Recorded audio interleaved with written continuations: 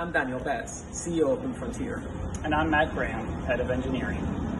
Blue Frontier produces air conditioning using a proprietary concentrated salt solution. So the first step concentrates the salt solution so that it's available to produce air conditioning. This process is called regeneration. The machine that you see behind us is in fact doing this, taking diluted salt solution, increasing its concentration, and storing it in a simple plastic tank. The stored salt solution remains ready to drive our air conditioning process whenever it's necessary.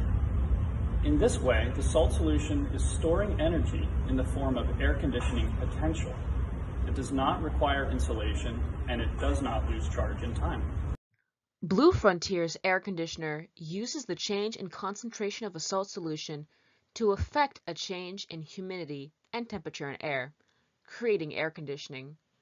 We use a proprietary salt solution that is completely innocuous to the environment and to human health.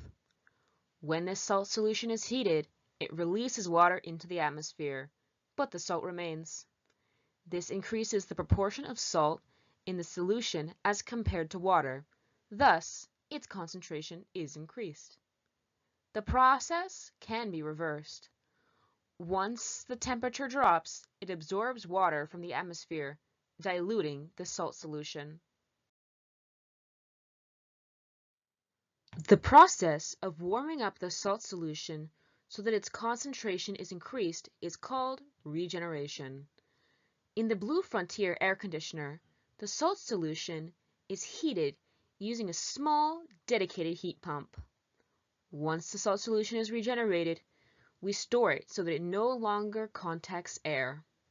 This, in effect, is a form of energy storage, with the concentrated salt ready to do the work of air dehumidification.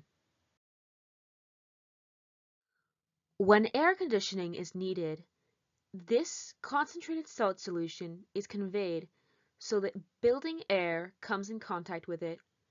This dehumidifies the air. We subsequently cool this air via indirect evaporative cooling. All right.